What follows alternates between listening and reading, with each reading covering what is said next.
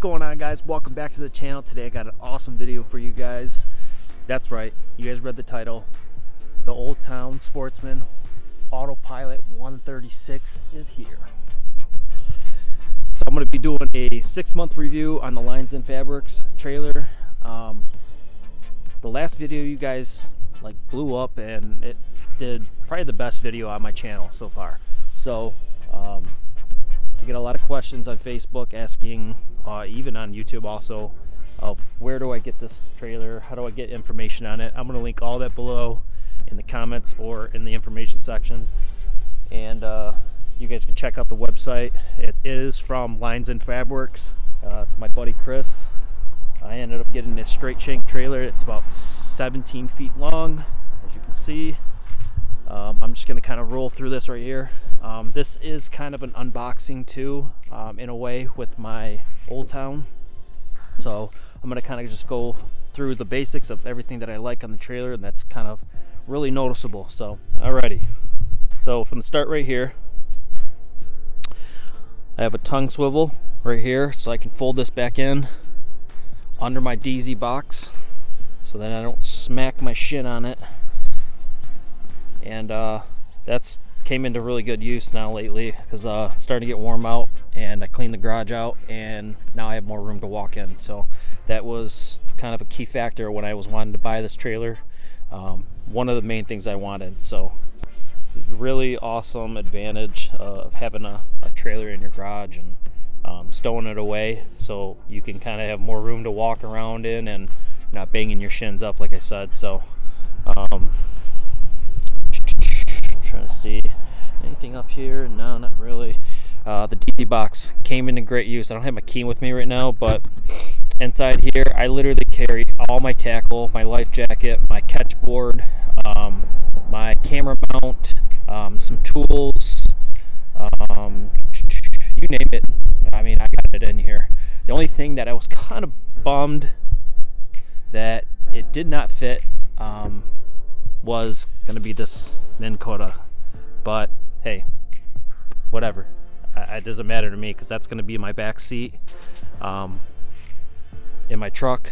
That's going to be literally the only thing in the back seat. So like I said, I have everything stowed away in here that I need, and then yeah, so now we're going to move on to the Old Town Autopilot 136. The main key factor of why I bought this boat, the spot lock, the trolling motor. I mean, come on, this is just awesome. I haven't even been out on this yet, and I'm taking it out Sunday for the first time. Weather's supposed to be great here in Michigan, and looking forward to get out there and do some fishing. I don't know how well it's going to be this early in the season, but we're going to see how it performs, and really looking forward to it. I've watched tons and tons of videos on YouTube, and I am just ready to get out on the water and start catching some big old smallies. But I think this hatch, the front hatch right here, I'm going to start using for one of my batteries up here. And down the road I want to get some lights, have my navigation lights up here, so that battery will be for here. Maybe I'll put a USB port or something right here. I think that's cool. I like the handle. I think that's pretty good. I don't really mind if it's turned the other way or vertical. It doesn't matter to me. That doesn't really bother, but it seems like it's a pretty good handle. Talked about the hatch. Now let's talk about the second most thing why I bought this kayak, was the deck space. I mean, look at that. You can literally, it's like a dance floor. You have so much room to stand and fish from, and lay your catch board on here, measure your fish, lay a couple rods across. I mean, you name it, and you still got tons of room. So I thought that was one of the main things that I was wanting in my next kayak before I bought this, was some deck space. So boom, that was that. Now you guys already know about the battery inside here. I'm running a Viano lithium battery. It's a 12 volt, 80 amp hour, and I haven't used it yet, and we're gonna put it to use on Sunday, like I said. So I got it charged up, it's ready to go. I got just some random stuff in here I normally have in my kayak. Calcoast clips. This is for my catch board. You lay it across right here. Normally, this is supposed to be a catch tray right here. Goes across. I have the 26-inch board. It does lay across and does lay on it, but it doesn't go all the way end to end. Maybe that's a 32-inch board, but I'm gonna start laying my board on the deck space and put that into some use. I have tons of use on it, or tons of space on it, so why not use it? Other than that, I sat in the seat when I had this boat off the trailer. This feels really comfortable.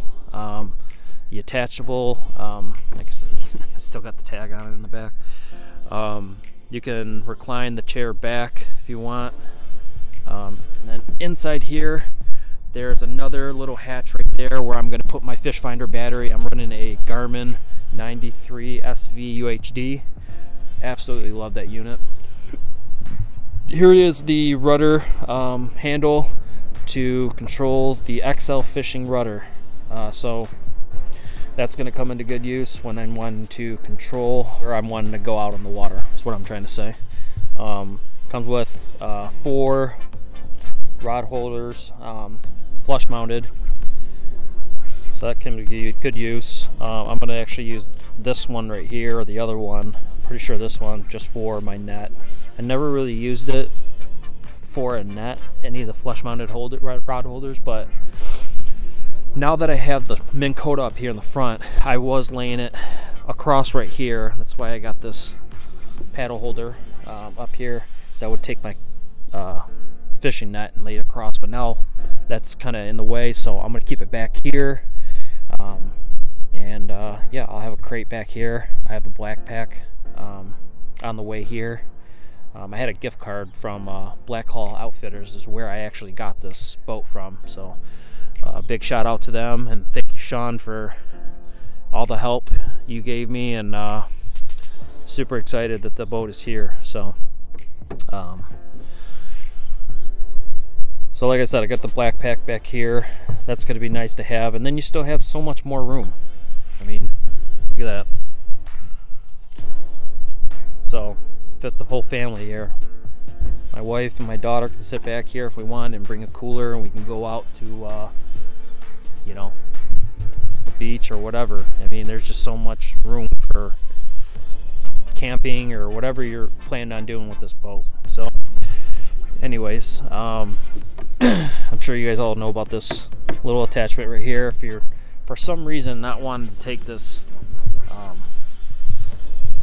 trolling motor out and you're wanting to paddle for the day and get your workout in, you can slide this back in there and have a paddle for the day. So you got 4, I think 18-inch track mounts on here. I got to tighten these up. I don't think they're all the way tightened down. I was just kind of messing around with putting this Yak Attack lock mount right here, and I put my Garmin on there, and I haven't really got it too stable yet or too tight, but I gotta mess around with it. So, but these seem pretty sturdy, pretty good. Other than that, I'm gonna move to under the trailer. I had to move my bunks under the trailer. I had to space them out a little bit, so you can see they're over to one hole to the right or to the left on each side. So I had to space them out. They're about, from bunk to bunk, they're about 11 inches apart. So now they fit flush, and it just fits awesome on this trailer. So another big key factor on this trailer that I wanted was the Yakima topwater rod holder box. This thing is awesome. You can hold up to over 12 plus rods in here if you wanted to, if you want to make it work. I currently have about 6 in there, and that's not all the rods I have, but it's mainly ones I use. I'm not one to bring 10 rods out on the water. I'm good for 5 or 6 at the most, and that's just how I work. So one of the other cool things I thought on this boat was awesome was the paddle holder on the side. Didn't really care for having to bring the paddle out here and then stick it in my rod holders on my black pack or my tackle crate. Haven't really figured out what I'm going to use this for, but I'm assuming some, you know, my keys, my wallet, maybe my remote if I'm not using it. I don't know if I'm going to have it around my neck or if I'm going to have it to my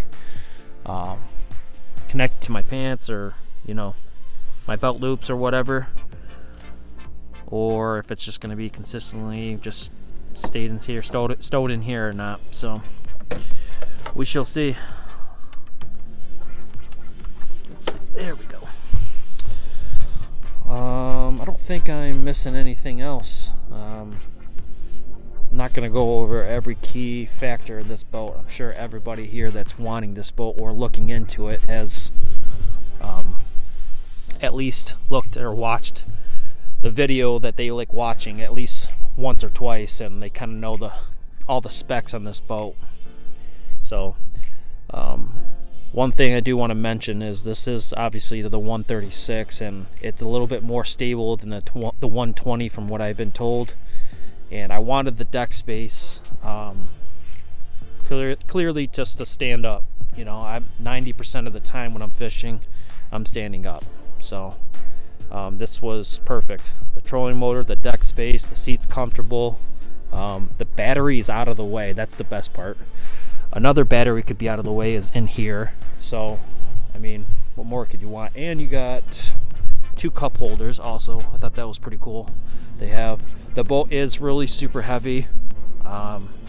So I really would recommend getting some landing gear in the back or some kind of kayak cart. Or if you're like me, I'm gonna give it a shot for the next few months and just start water loading it because I have a trailer. So like I said, if you're interested in looking into a trailer like this, my buddy Chris makes them. We're out of Michigan. I think he's out of Fenton, Michigan. So yeah, I'm gonna link everything at the bottom. He has some wide gaps also, so it carries 2 kayaks side by side. So there would be another one right here, and about the same length too, 16-17 feet. Could be wrong. All the information's on the website. I'll link it up. But yeah, so I also want to mention too, the reason why I got this trailer and the rod locker and the DZ box was simply just because I want to be able to just go out and fish. I don't want to be messing around with,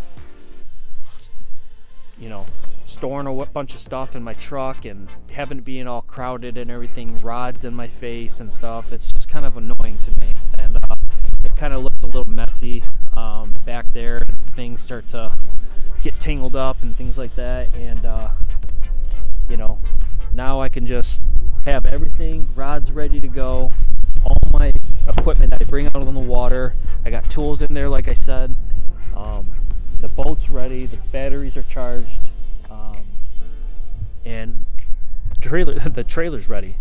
Like I said, I can stow this under the DZ box, and then I can pull it back out, hook it up to the truck, and I'm ready to go fishing. All in maybe 10 minutes, not even. So that's all from me. I appreciate you guys supporting the channel. Thank you for watching this video, and I will talk to you guys soon on another video, hopefully on the water. I'll see you guys. Bye.